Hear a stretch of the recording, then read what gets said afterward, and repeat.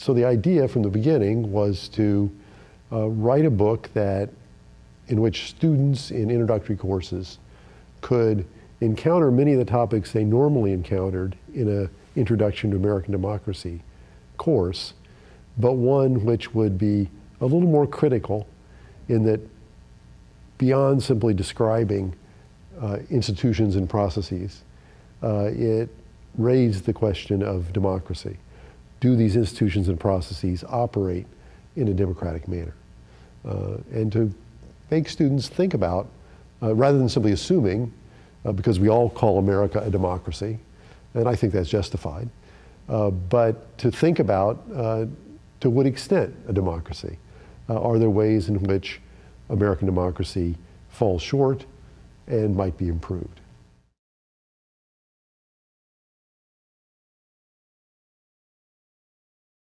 Well, the title, actually, it's always difficult to come up with a title for a book. You usually think of a book and what you're going to talk about, and then the question is, well, what are we going to call this thing? Publishers obviously want catchy titles. They want to make sure that the book attracts attention.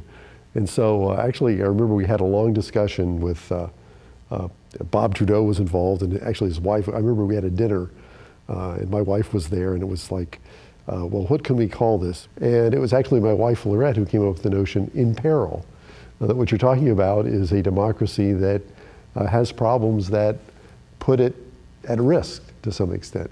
But we thought peril was a little more euphonious than risk, so we said, we'll call it American Democracy in Peril. And 8 challenges to democracy now. And again, challenges, I thought carefully about that word because I didn't want to say defects or something as bland as problems or issues, but wanted to talk about the peril in terms of problems facing American democracy, but problems that can be dealt with. So I thought challenges. A challenge, it invites, I think, resolution. I'm challenged to do this. I will think of some way of meeting the challenge.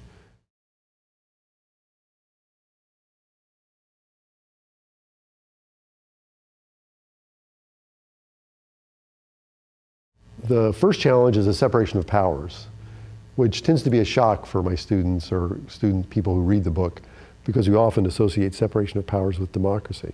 But I make an argument in the book that, in fact, the institutional structure of separation of powers actually impedes both the responsiveness and the accountability of our democracy, and make an argument for a more parliamentary-like system, which I think is a superior institutional structure from a democratic point of view.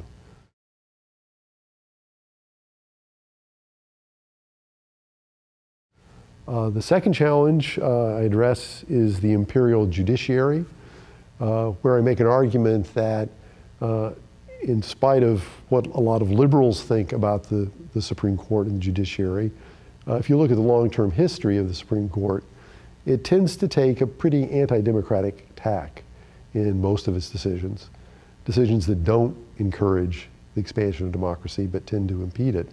And the institution itself is problematic from a democratic point of view in that you have 9 unelected judges making substantive policy decisions, often overruling the will of elected legislators. And though I argue that might be appropriate in some circumstances, and I talk about that in the book, as a general rule, we ought to avoid that. We ought to let the problems of our society be solved through elections, through elected and by elected representatives who could be more responsive to the popular will.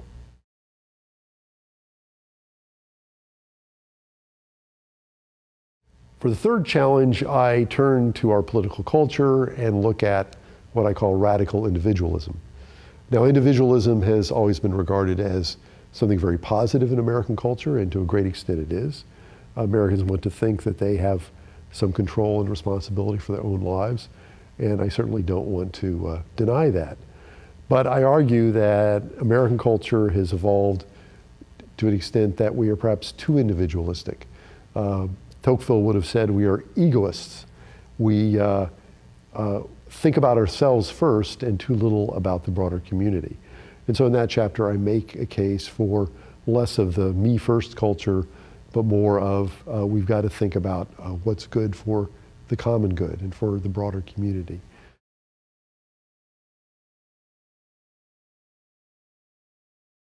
For a fourth challenge, I take up the challenge of political participation. And this is one that people are probably a little more familiar with. We all know that voting participation is lower in America than we should expect, and I explore in the chapter some of the reasons why. But also talk about other forms of participation, which have been also on decline in recent years, particularly participation in civic organizations and civic groups. I discuss at some length a book by Robert Putnam, a political scientist, called Bowling Alone, where it was published a number of years ago that sort of documented the extent to which Americans don't join up in groups the way they used to.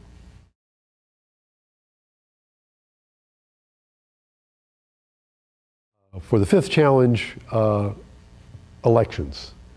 And here I'm concerned with really three things. First, equal representation, and that's the bulk of the chapter, where I raise questions about whether or not our elections provide the ideal of one person, one vote.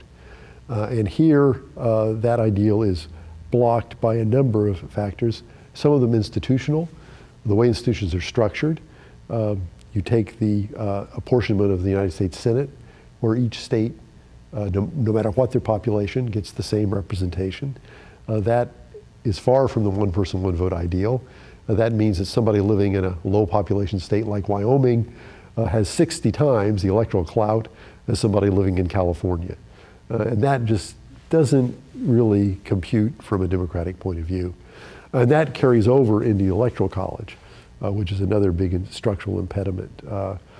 Here we are a great democracy, but unlike most democracies who elect presidents, we don't elect our president based upon winning a majority of the vote, of the popular vote, but in fact through this sort of weird institutional structure that creates opportunities for people to win even though they lose the popular vote, as George Bush did in 2000.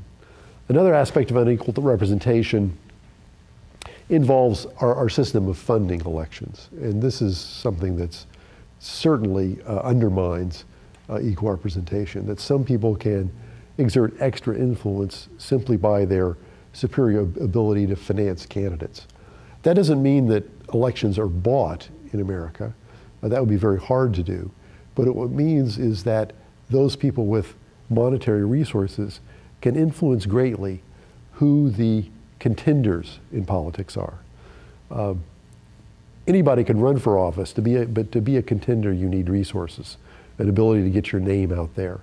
And those people who can find moneyed individuals to provide them contributions are more likely to become contenders at whatever level of government they're running for office.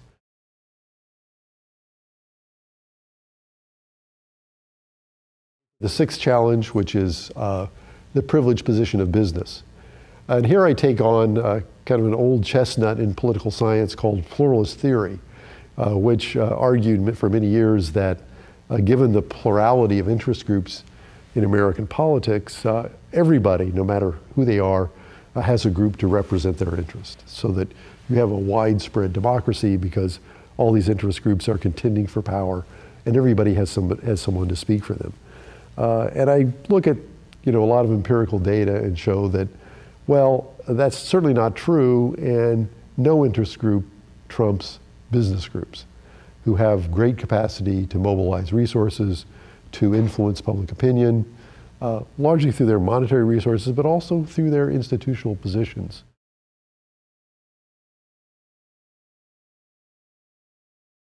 To go on to the seventh challenge, that's economic inequality, which in some ways is kind of the opposite of business privilege. On the one hand, we have business privilege, and that business privilege to some extent has produced an economic system that, at least over the last 30 years, has produced growing economic inequality. And it's a big change from the American experience prior to the 1970s, when we saw decreasing inequality after World War II. really after the New Deal, inequality in America was decreasing substantially. People at all income levels saw their incomes grow. And in fact, between 1947 and 1973, the poorest Americans actually saw their income levels grow at a faster annual rate than the very richest Americans.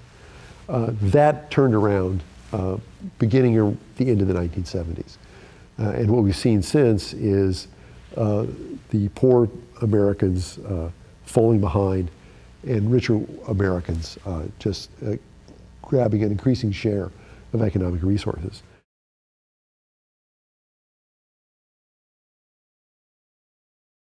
And the final challenge is the national security state. And by that I mean what Eisenhower called the military-industrial complex.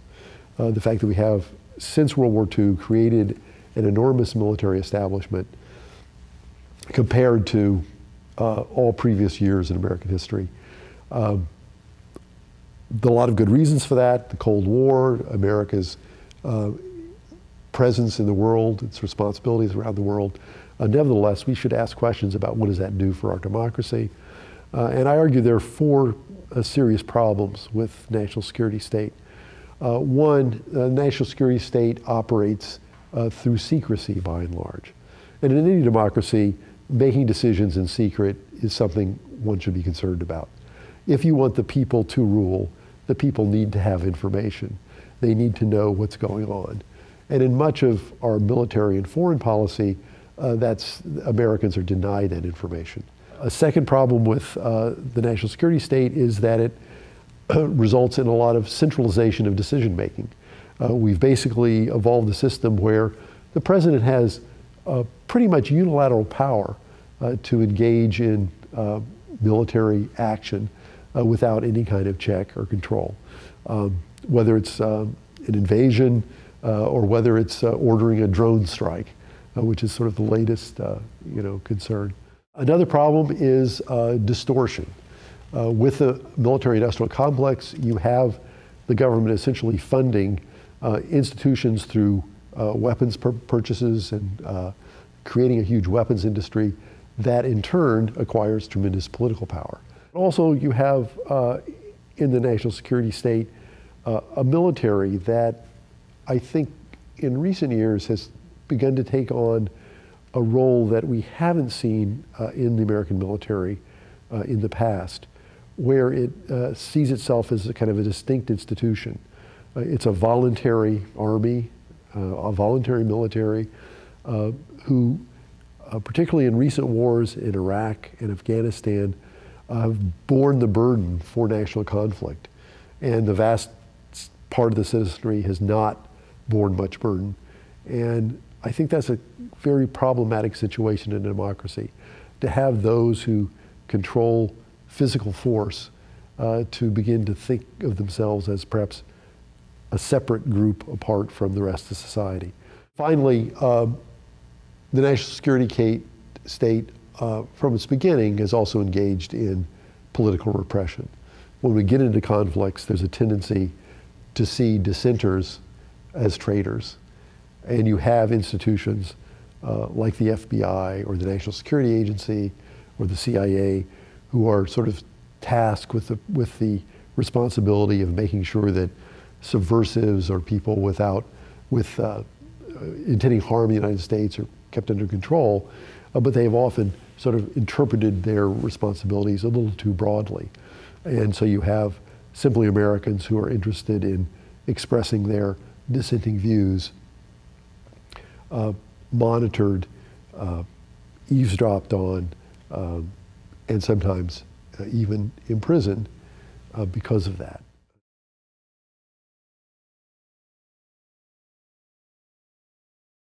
I hope their main takeaway from the book is that it undermines any complacency they might have about American politics and government. I think overcoming complacency is the first step to political participation and political action. And that's another takeaway. I hope that the book inspires students to get involved in politics, to think about how they might exercise some influence. That's why, even though the book is a critical look at American politics, I'm careful to include in chapters arguments about what might be done to improve things, to change things, to give a set of possible answers to the problems I identify.